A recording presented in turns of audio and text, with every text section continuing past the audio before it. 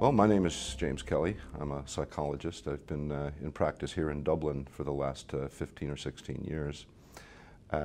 My practice sort of evolved into providing services to the transgendered community, and with that came a lot of work in sexuality, in helping people to determine how they would go forward with their transitions. I began my career as a social worker in the United States. I worked with Child Protective Services in Honolulu, and after that experience I went on to the prison service, and I worked in the prison service for some 8 years.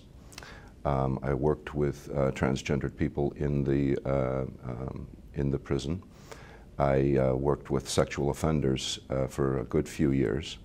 And I came to learn a lot about human sexuality because of those experiences, as well as, my experiences working with Child Protective Services. And I've been involved in the training of psychologists and psychotherapists and counselors for a good few years now.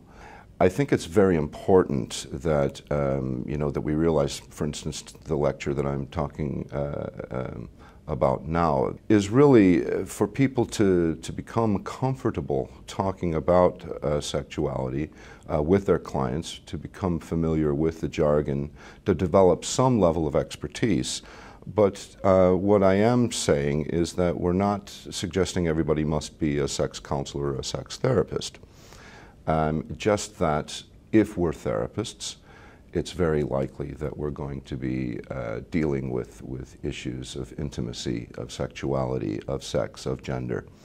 And we need to be comfortable with that. We need to be comfortable helping our clients be sufficiently comfortable to talk about what they need to talk about.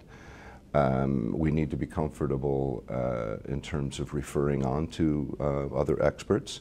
If we want to develop expertise as sex therapists or sex counselors or sex educators, those opportunities exist. And what we're talking about at this level is not necessarily to do that, but instead to provide a foundation so that people do know, how to speak about these issues with other professionals and, more importantly, perhaps, with their clients.